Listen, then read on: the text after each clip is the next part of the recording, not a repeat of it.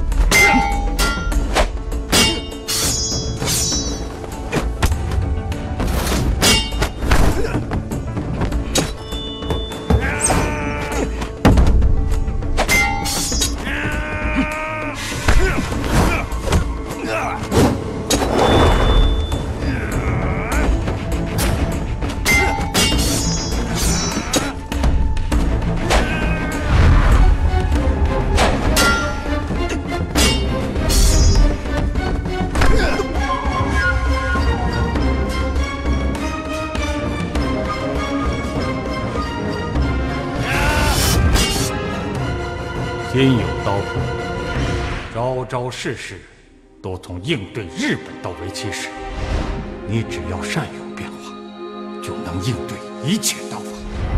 迎面大劈破风刀，跳手横挥施拦腰，顺风势成扫秋叶，横扫千金敌难逃。踏步挺撩四雷奔，连环提撩下斜敲，左右防护平快举，一步换形突刺刀。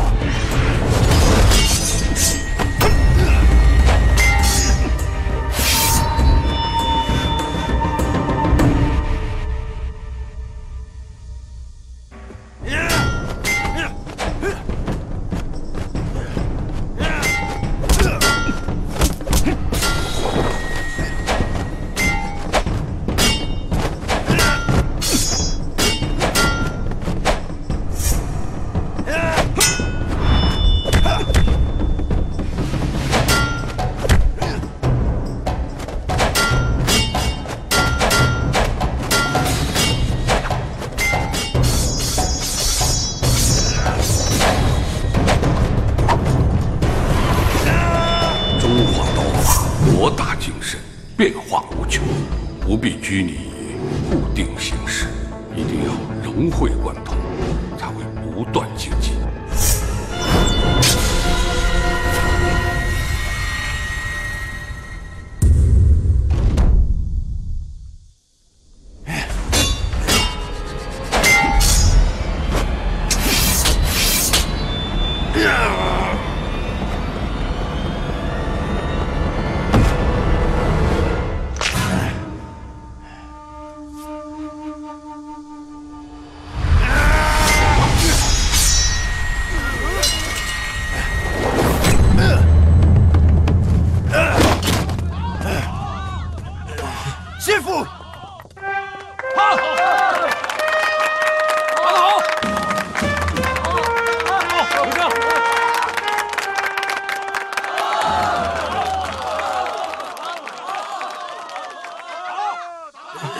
没事吧？愿赌服输，请梁先生暂时为我保管刀谱，但新明治留的刀谱只属于新明治留。1个月后，我会找你拿回属于我们的东西。你来之前，再好好练练你的刀法吧。我会的，但是请你不要太得意。你明明拿着苗刀，却用了朴刀的刀法。你管俺用什么刀法，俺打赢你就行了呗。这不合武术的规矩。中国的武术从不拘泥于固定的招法，只有融会贯通，才能不断精进，明白吗？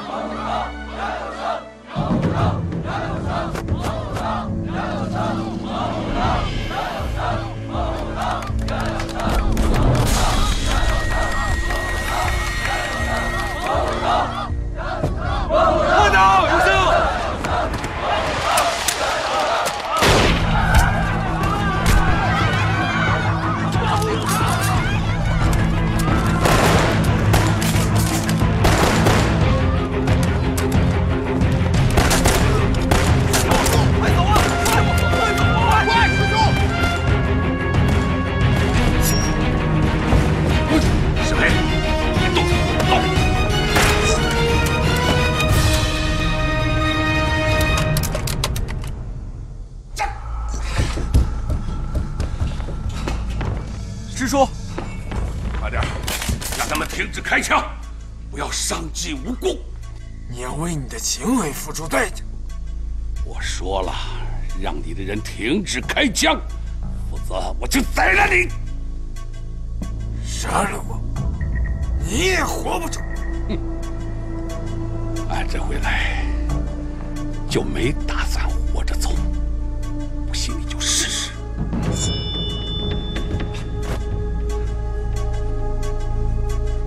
营生，快走！师叔，那您呢？记住，人在刀在，中国人的精神不能丢，不要忘了你师叔的一番苦心啊！师傅，快走！走，走。王先生，你的刀可以拿开了吧？别急，等他们跑远了再说。你会害了你自己。俺倒要看看，是你们杀了梁营生，还是我先宰了你。退后！武子呢？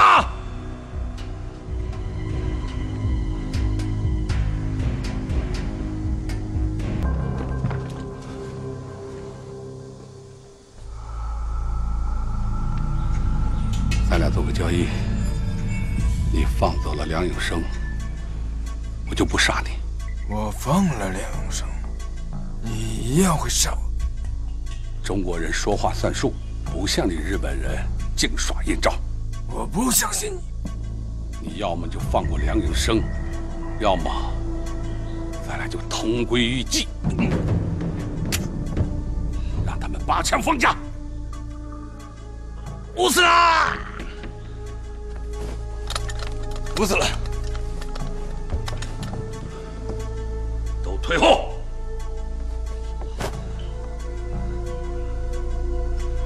走，走！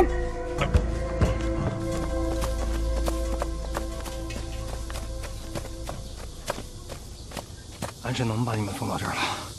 你们驾这辆马车一直向北，千万别回头。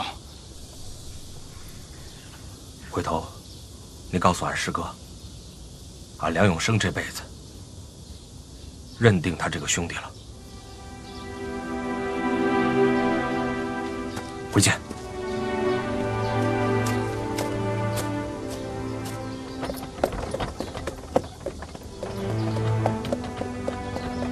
一路小心！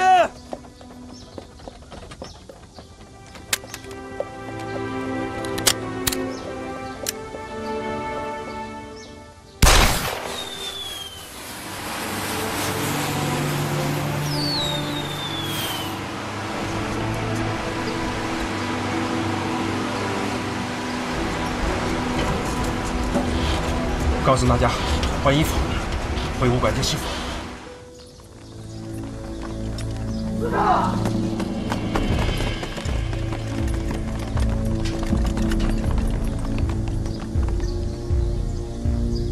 王先生，已经到你武馆的门口了，你已经安全了，可以放开我了吧？少废话。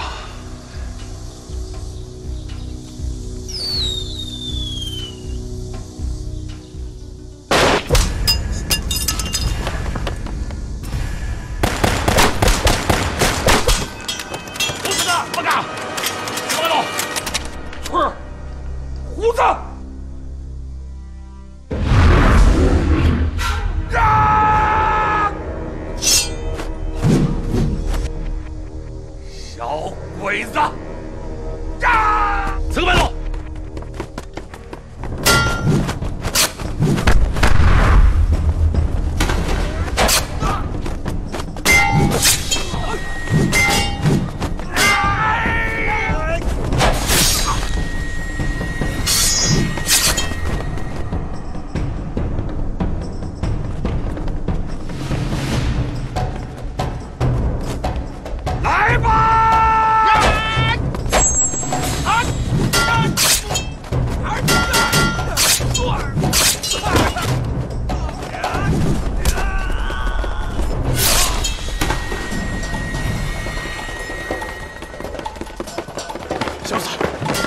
给三个，平息的。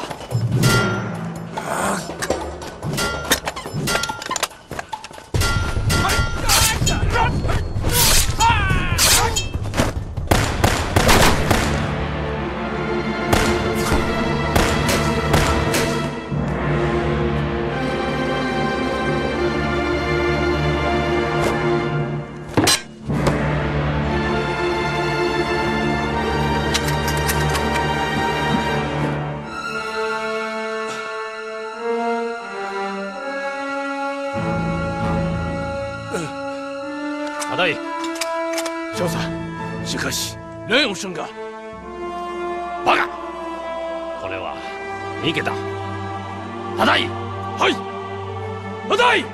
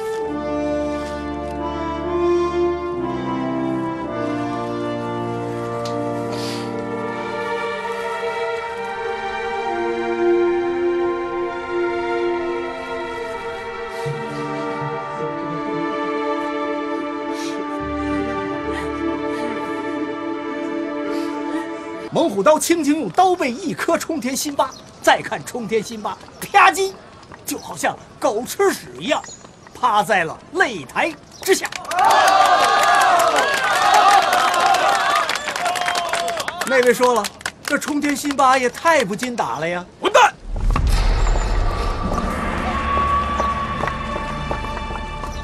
你认识梁永生？你谁呀？我就是冲田信巴。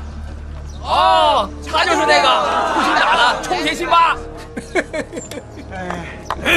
别乱动！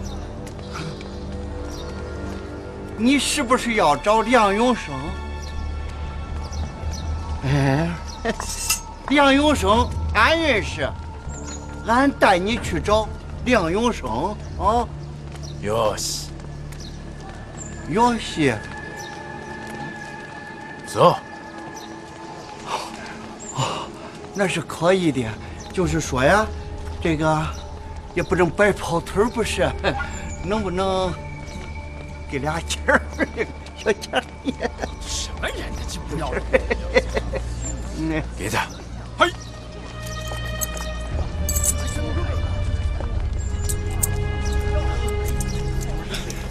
哟西，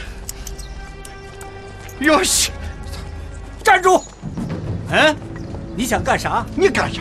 俺打死你个卖国求荣、认贼作父的东西！你敢？你给你个骨头你就汪汪？你是狗啊你！啊！哎呦，哎呦，你还护他？俺连一块打！哎呦，哎呦，哪个？俺的第三颗牙！俺给你摔也摔过，这可不怨俺。你是挡了俺的财路，所以啊，就遭了报应了，哎，活该！你就是一个认钱不认人、好歹不分的东西！还嘴硬，还嘴硬！我告诉你，再嘴硬啊，牙都掉完了。好嘞，好嘞，好嘞！哎，不闹了，不闹了啊！走，找梁永生去。站住！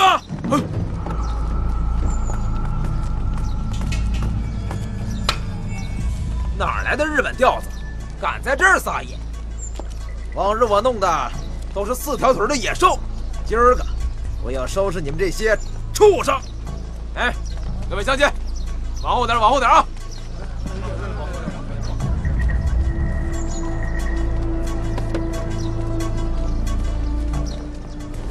住手！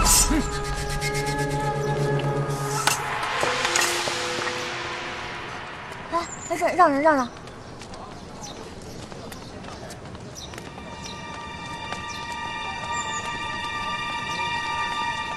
刀客，就是那个在青岛设立的日本人，叫什么冲田新八。他们咋找到这儿来了？来，让我教训教训你。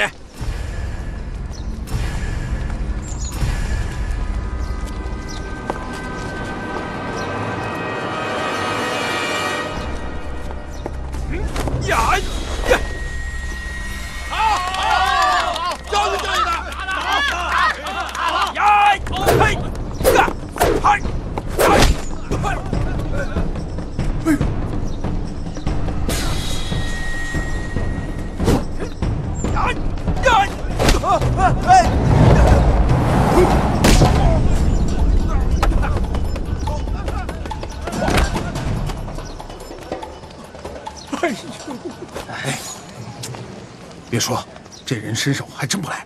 就是啊，看这衣裳跟咱穿的都不一样，还真邪性啊！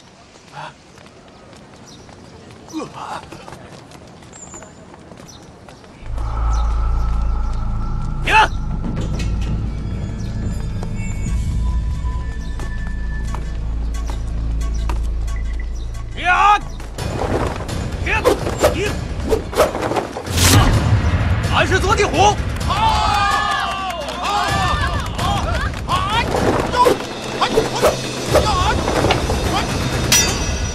俺是卷地龙。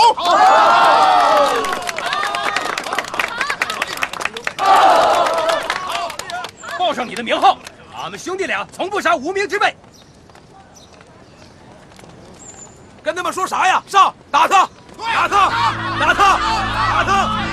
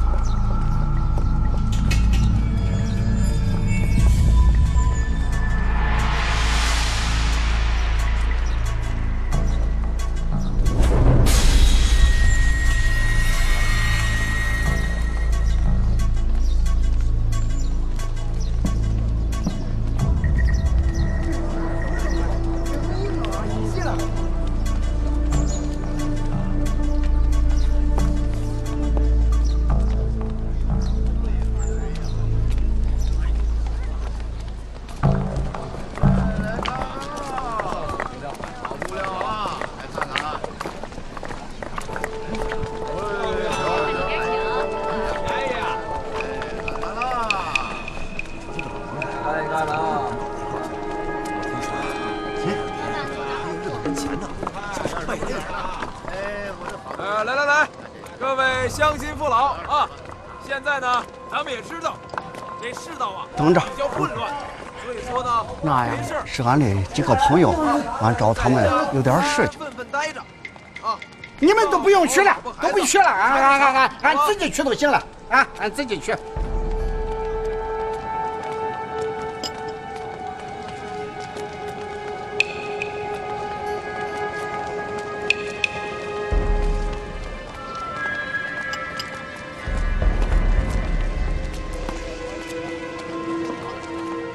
看见没有？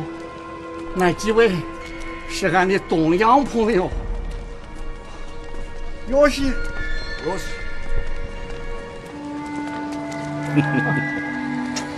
的确是东洋人。王老头，啥事啊？刚才呀，你们抢俺的钱呐，俺把这个事儿啊，给他们几个说呀。他们很恼火呀，要过来找你们算账啊！是俺把他们给拦下了。谁抢你钱？啊？你是又想找揍吧你？他们想过来闹事啊？你让他们上来试试。这是你摔的，你可别后悔啊！王老头，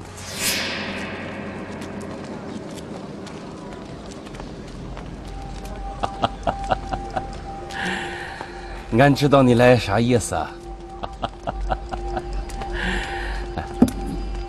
这是你的，你拿去。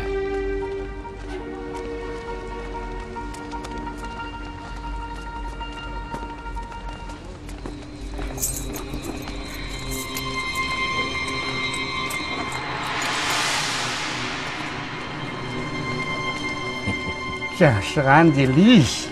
哼！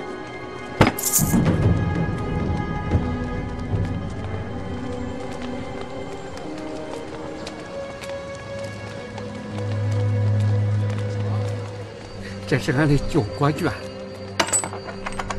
有戏！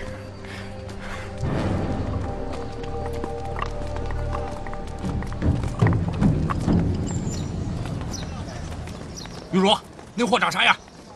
俺也说不上来，反正就一个鼻子两个眼呗。哦，俺记住了，你别管了，一会儿俺办了他。哎，那都是俺哥的手下败将，有啥能耐呀？东来靠嘴都能说死他。对呀，俺跟你们说，不用你们，俺一个人等他过来，一个人劈了他。快到了。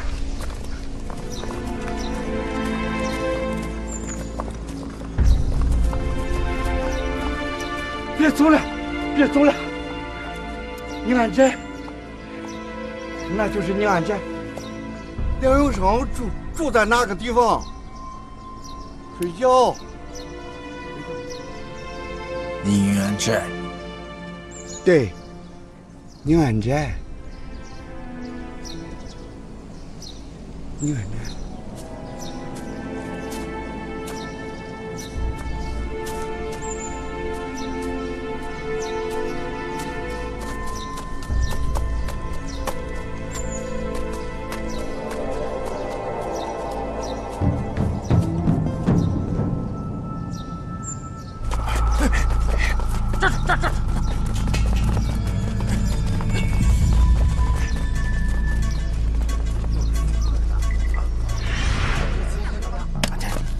不是玉茹，那几个字念啥呀？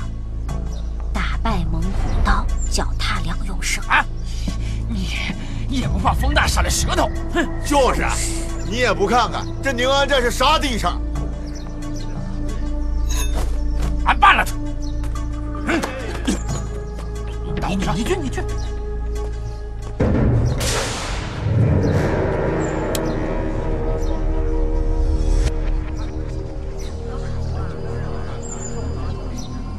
看你那个熊样，还穿个裙子，你是女的呀？妈个！叫梁永生出来！收拾你还用俺哥？你是什么人？俺是掌骨高手杨大虎。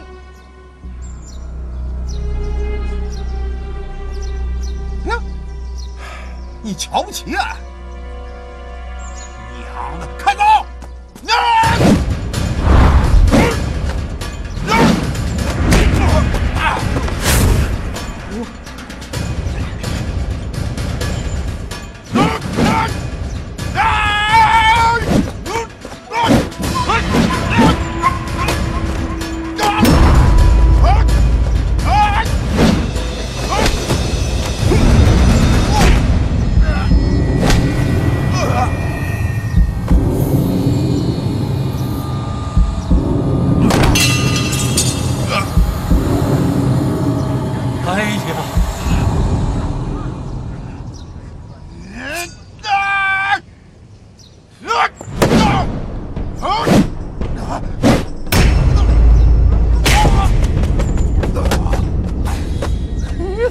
大虎！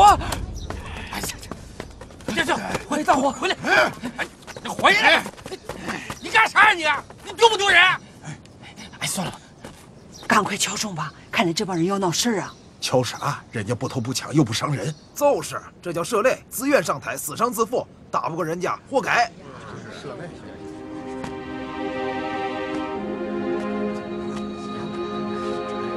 把你们的高手招出来！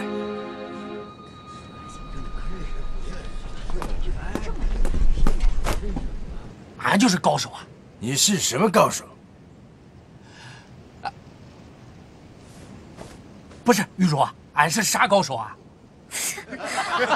啥都你是惹祸高手。哎，宁安寨惹祸高手黄二愣。还是把你们的高手交出来吧。你看俺怎么废了你！呸！呀！哎！小耳朵！左劈右砍！哎呀！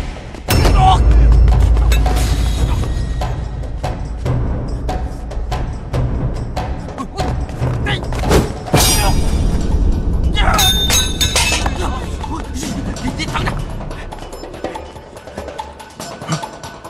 我打！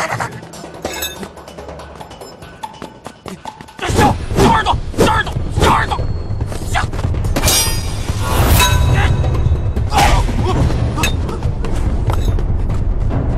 哎小！多打！哎小！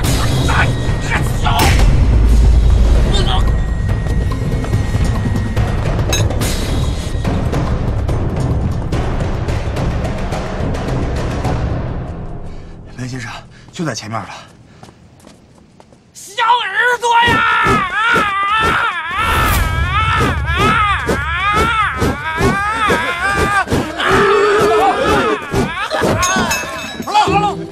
二愣，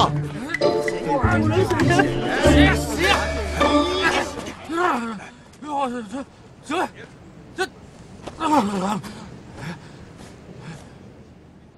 你咋还偷袭俺呀？二愣，你自己摔的啊？发生啥事了？哎，你打不过人家，走吧。俺还打不过你。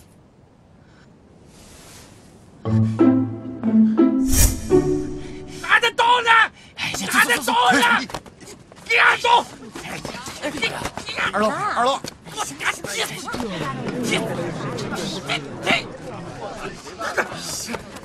等会儿，你把刀给俺，今天俺非办了他。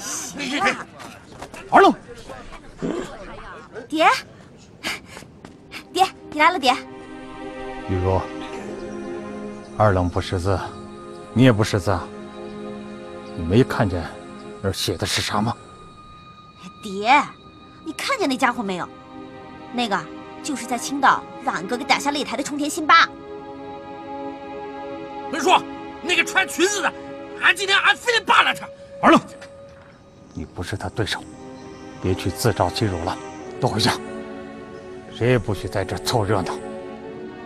门叔，人家要打败俺哥，俺哥又不在宁安寨，那俺们几个兄弟不能看着呀。他们说啥是他们的事儿，永生不在寨子里，他们找不着永生，自然会走。爹，说话不中。回家。哎呀，行，都散了吧。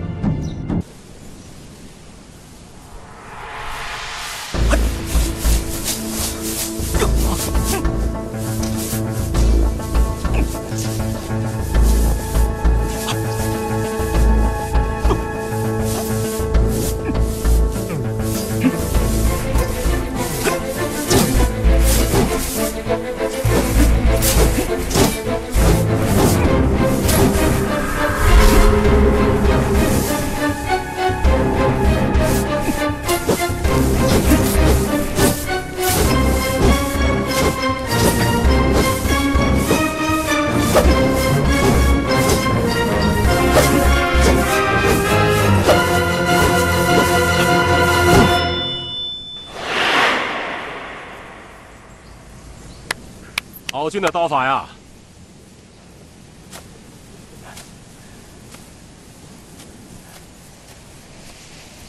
让前辈见笑了。请问大侠尊姓大名啊？俺不是个大侠，俺就是个居锅的。英雄不问出处，我的祖辈父辈也是土里刨食的。俺叫梁永生。梁永生，哎，永生，我能问你个问题吗？你为什么要练刀啊？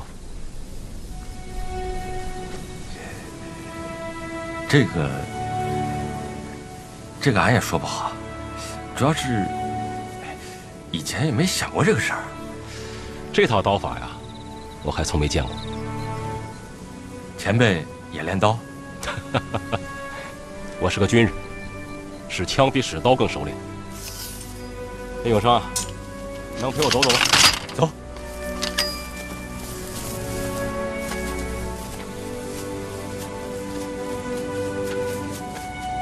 其实你说出你叫梁永生，我就知道了，你就是那个在青岛打败日本人冲田新八的中国武术高手猛虎刀梁永生。啊，前辈，你也听说过俺打擂的事儿？永生啊，练刀呢，可以强健体魄，也可以护家防身，但是仅仅只是这一点，那就太小了。你的眼光还要更远一些，不但看到青岛，还要看到济南、天津、北平、上海，看到全中国。只有这样，练刀才有意义。长官，俺问你一句，你是干啥的？你跟别人说话就是不一样。29军，你听说过吗？知道。拿大刀砍鬼子的那个29军吗？你眼前这位长官就是29军宋军长。军长啊？怎么，不像？俺没见过那么大官，跟想的不一样。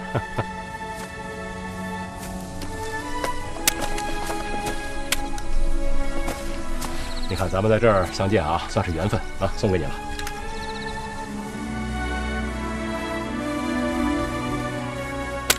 再送你一句话：不说硬话，不做软事。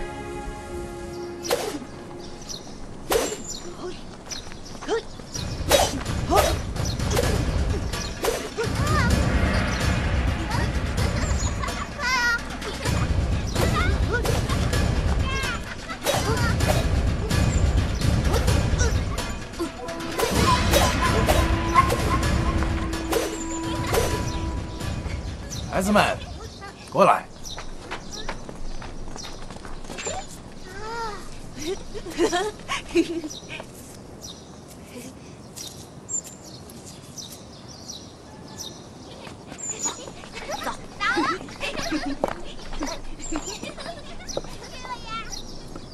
门先生，那帮人在戏台子下面搭了个大帆布棚子扎下了，俺找人看了好几天，也没出啥乱子。看样子，一时半会儿他们是不走了。这有点儿，好像不合规矩啊。这帮人一不闹事儿，二不扰民，对小娃子也还挺和善。俺找人问了，日本人说他们是找永生比刀，只要永生答应比刀，不管谁输谁赢啊，比完刀他们马上就走。俺也不知道说什么好办。玉茹，你干啥去？俺找二愣他们说说话，排解排解。雷先生，那日本人他要是真闹事儿就好了，俺是保长，该报官报官，该召集村民召集村民。可他们一不闹事儿，二也不说个硬话，俺真不知道该咋办了。只要他们不闹事，就别管他们。爱住多久住多久吧。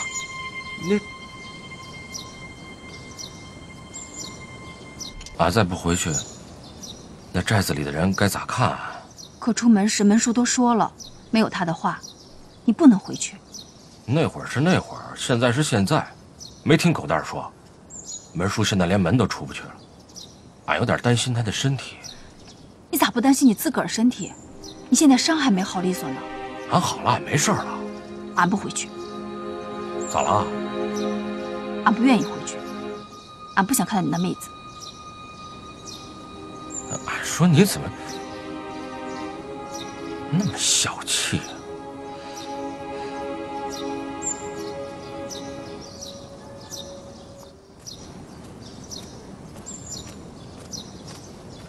你说，咱哥能回来吗？这就得看狗蛋的了。哎啊，狗蛋这孩子很能说，能把那老母猪都说成大闺女，应该问题不大。哎，玉茹跟俺说了，说咱哥走的时候门先生有交代，说没有他的亲笔信，不许哥回来。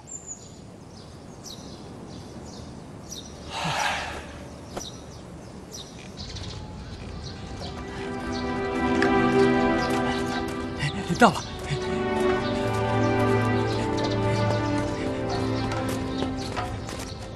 大伙了，哥回来了！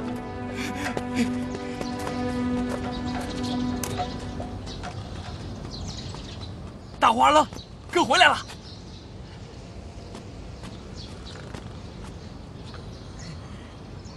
永生哥回来了！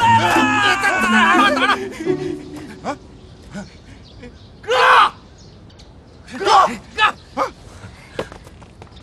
滚一边去！滚一边去！啥？俺哥回来了，在哪儿？戏台，连村都没进，直接上戏台了。走。走。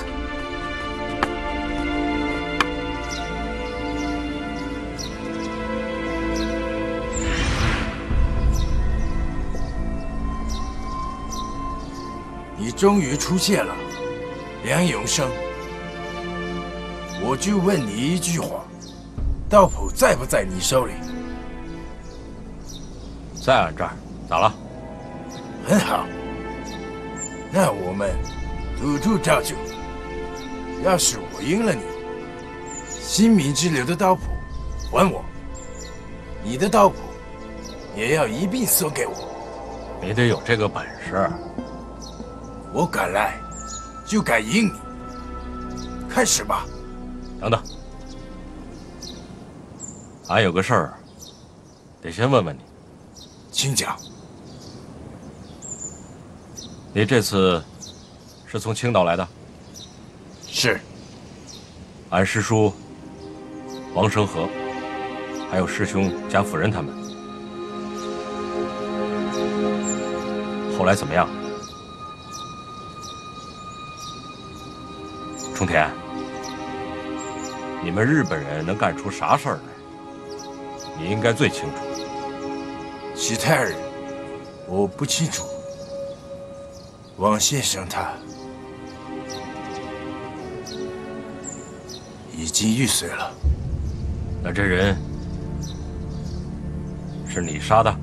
据我所知是石黑下佐奉军部的命令做的，与我并无关联。我中田信八只是一个刀客，他们军部的事我不关心。好，可以开始了。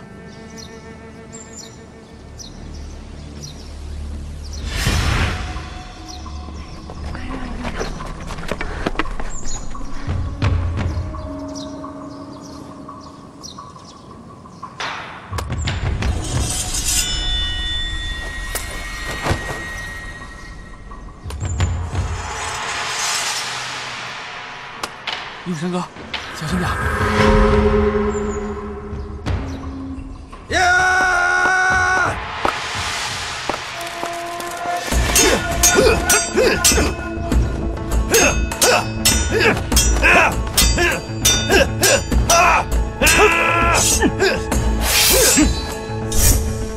不好，咋了爹？你哥这刀接得很吃力，要么是冲天辛巴功力有了大长进，要么是你哥旅途劳顿，体力不支。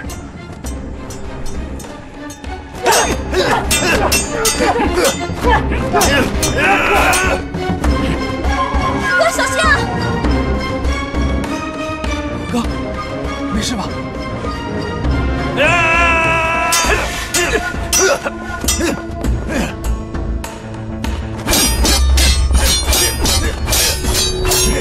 好！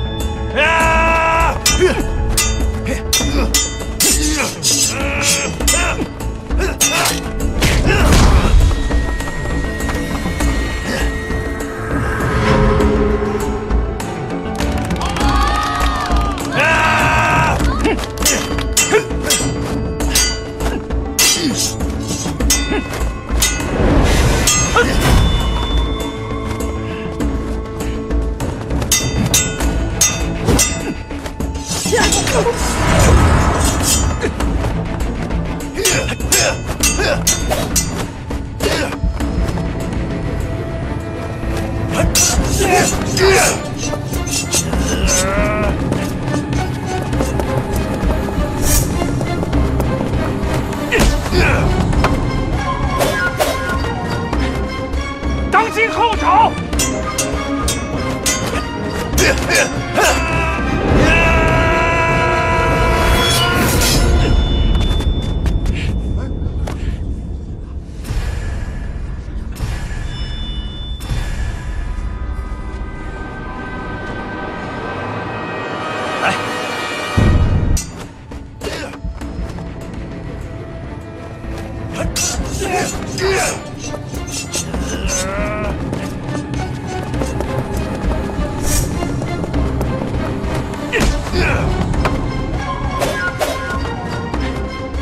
当心后爪！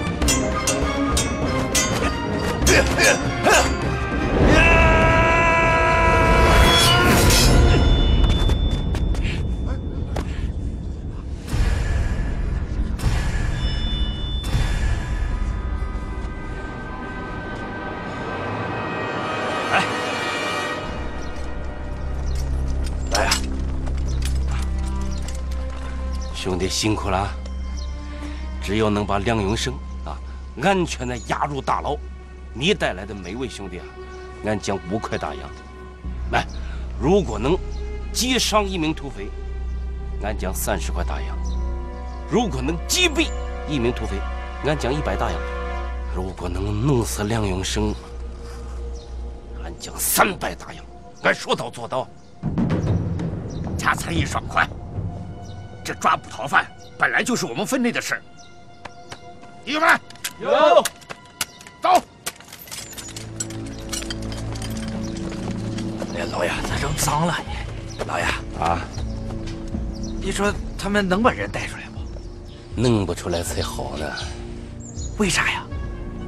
三儿，你想想啊，如果宁安寨这帮土匪把这几个兄弟活捉了或弄死了，那才好呢。那样一来，俺可以名正言顺的把宁安寨这帮土匪彻底剿灭了，断了梁永生的后路啊！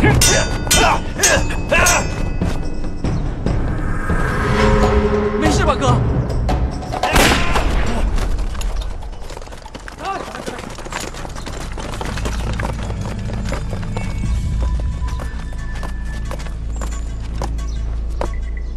宁津县警察局奉命抓捕在逃杀人犯梁永生。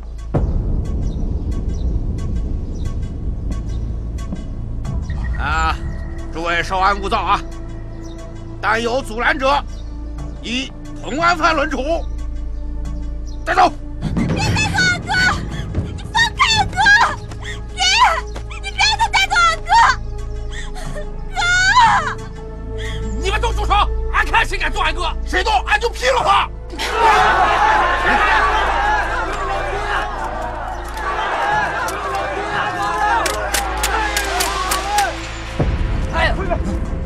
干啥呢？这光天化日之下，没有王法了。俺知道你们宁安寨要硬，但是你们都给俺听清楚了，俺是奉了局长大人的命令才来抓人的。谁要是想从俺手里把梁永生抢走，俺绝不答应。谁要是敢来硬的，那就是阻挠办案，就是妨碍公务，就是和政府作对。到那个时候，你们就跟梁永生都是同案犯了。您自己都掂量掂量吧。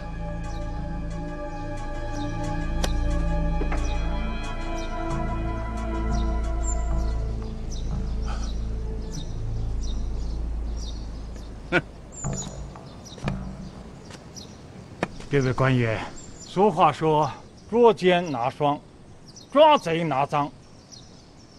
你们说梁永生杀了人，那俺问你，认证是谁？无证在哪里？苦主是谁？苦主的家属又在哪里？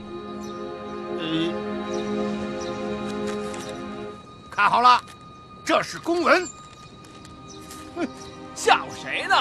拿张擦腚纸就来吓唬人啊？能给俺看看吗？这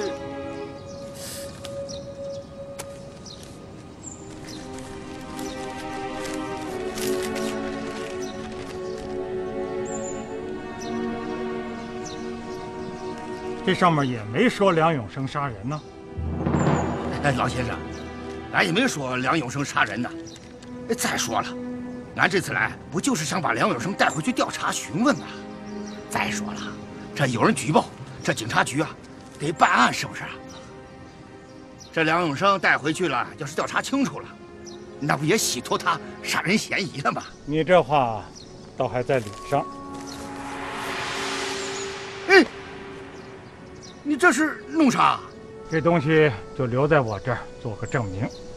你们要是敢乱来，到时候我就拿着这个东西找县长大人讨个公道。哎呀，哪能乱来呢，老先生？这警察办案，这也是讲规矩的。你们知道就好。那这俺人可以带走了吧？带走。等等，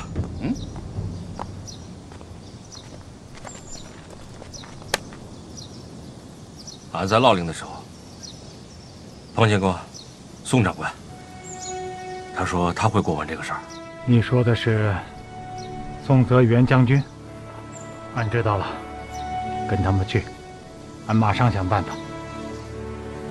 不要妄动。走，走，走！哥，回去！哥，谁来了？爹，你咋让他们把俺哥带走了呢？回去！没事。走，走！不要，快走！爹！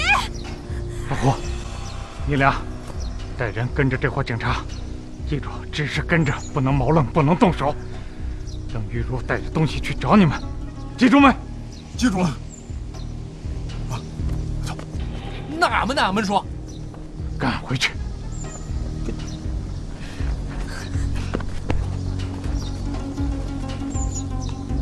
走。你们走马对面路，立正。哎。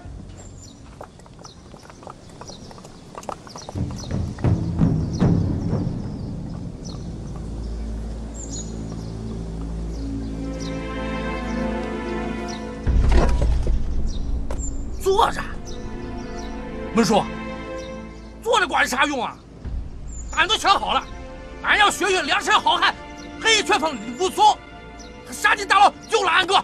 对呀，把哥抢回来。不行，记住，只是坐着，千万不要毛了，千万不要闹事儿。老大，啊，你和翠花去趟烙岭，去找宋泽元宋长官。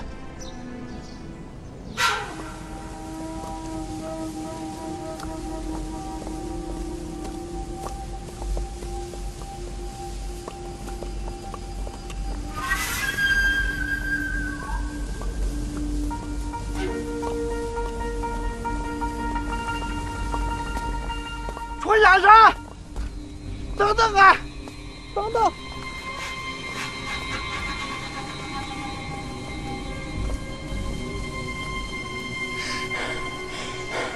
楚先生，俺是想问啊，你们这是要到哪里去呀？王老头，我还要准备和梁永生继续比武。俺是想告诉你，这事情一出啊，梁永生这一时半会儿啊，他就出不来了。你要跟他比武，俺得等好长一阵子。俺是想问问你，你是不是打算还要支那个帐篷啊？啊，童先生，俺知道你是个好心人呐，知道不？让俺也尽尽地主之谊，跟俺走。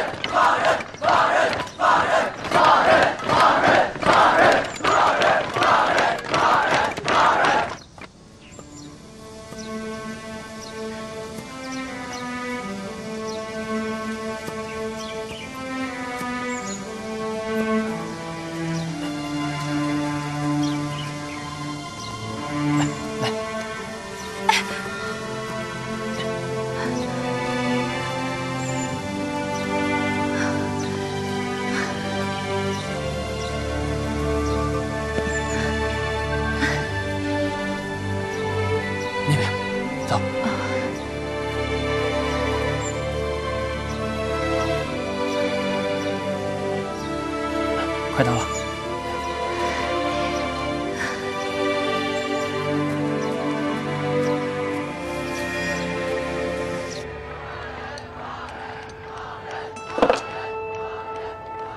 吴局长，咱们是老朋友了，还是老规矩。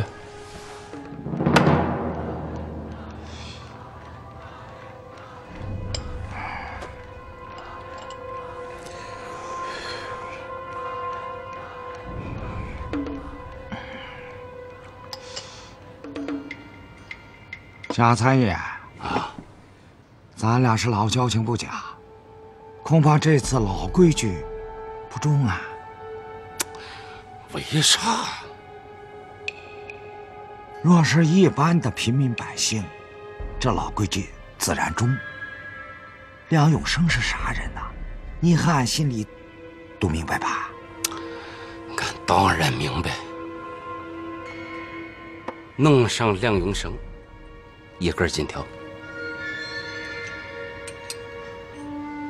打上梁永生再加一根金条，弄死梁永生再加2根，咋样？外面的情形你也看到了，宁安寨的人不是善茬儿，何况咱手上并没有梁永生杀人的铁证。你贾参议是出手大方，俺不能因为你的这几根金条背上个草菅人命的罪名，和俺头上这乌纱帽啊！吴局长，所以呀，梁永生只能打，不能死。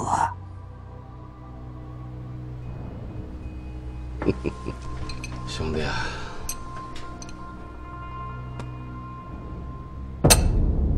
你放心，俺不会给你找麻烦，更不会让你丢了你头上的乌纱。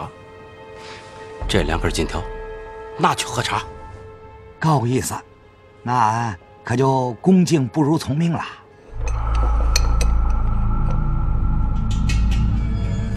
只要这梁永生不死在俺的大牢里，随便你咋弄都行。贾参议，你是个明白人，下面的就不用俺多说了吧？咱兄弟之间谁跟谁呀？啊？那俺可就等着啦。明白，明白。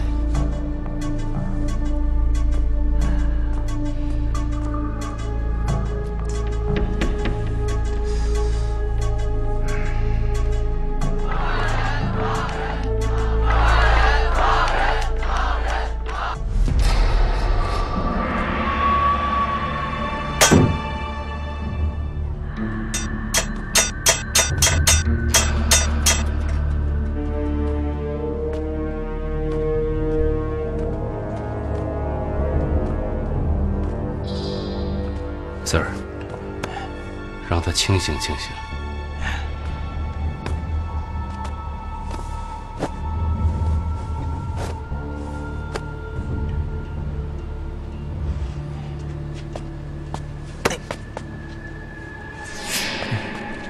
你挠痒痒呢？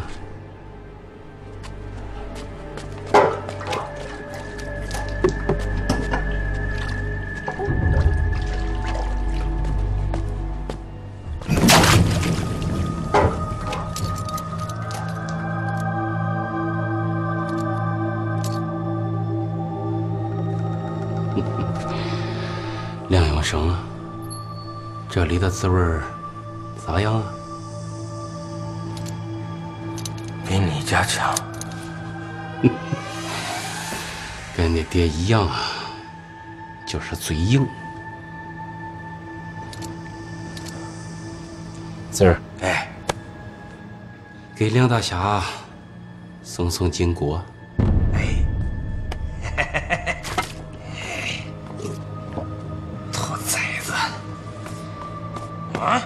跟我抢翠花，来呀，来呀，啊，来，来呀，啊，来呀，兔崽子，来呀，来呀，来呀！是。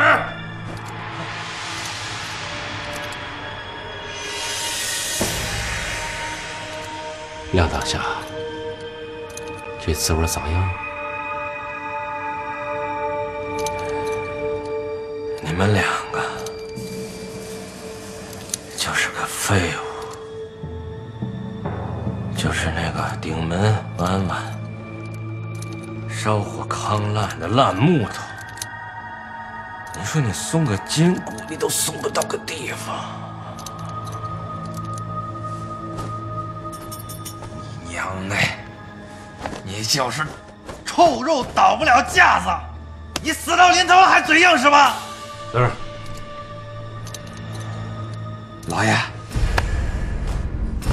好，俺就让你尝尝这破木棍的滋味。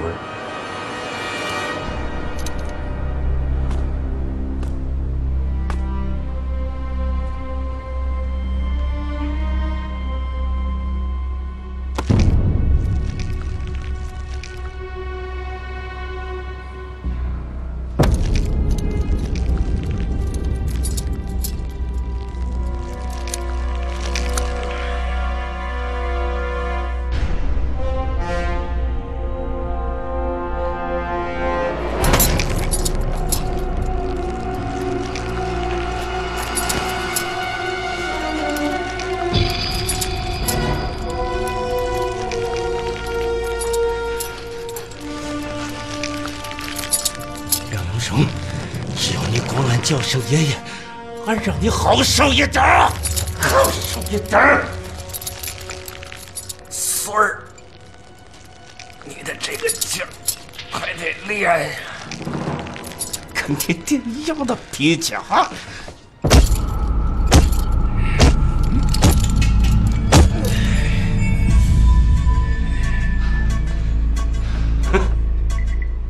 四儿，哎，给他消消肿啊！俺知道了，老爷。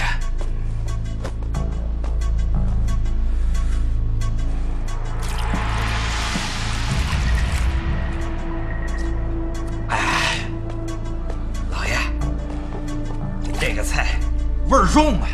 梁大侠是什么人啊？不咸，不够味儿啊！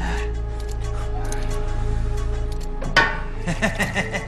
梁大侠呀，你爹当年可是没你这个好福气啊！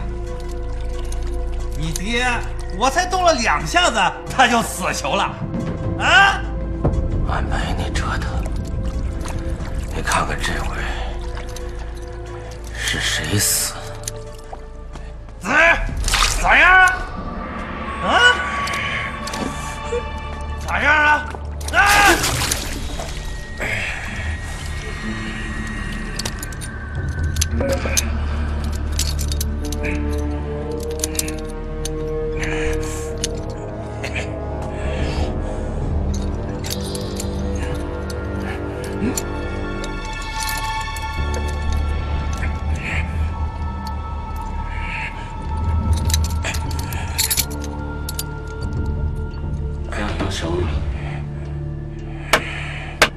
你说巧不巧啊？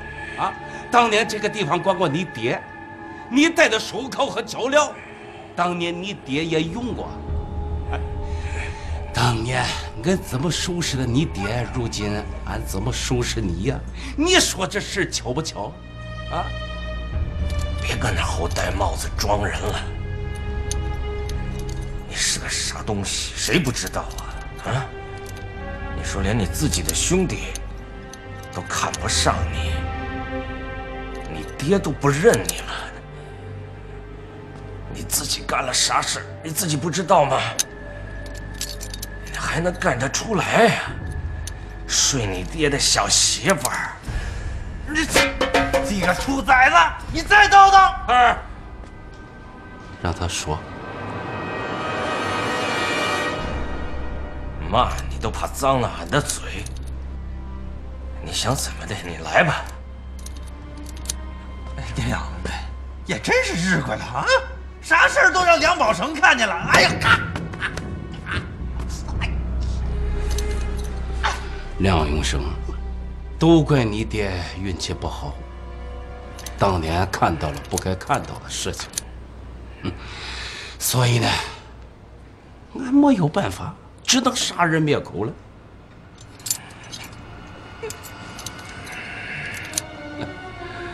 四儿，哎，把刀拿来。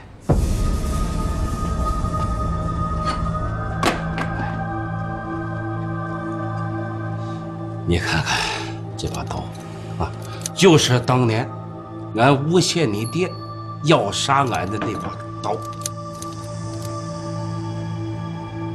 白眼狼，你给俺记着一句话：俺要不把你弄死，俺这辈子就不叫人。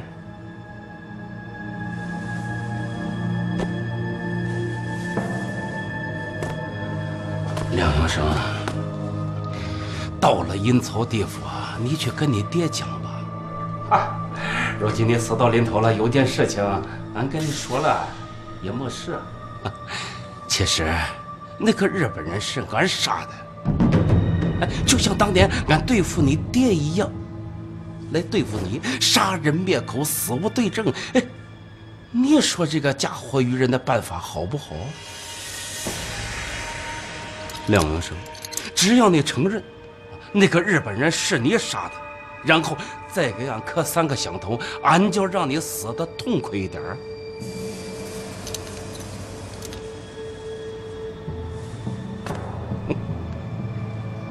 你别做你的狗头梦了。那好，俺从今天开始就一点一点的折磨你，一直到你死。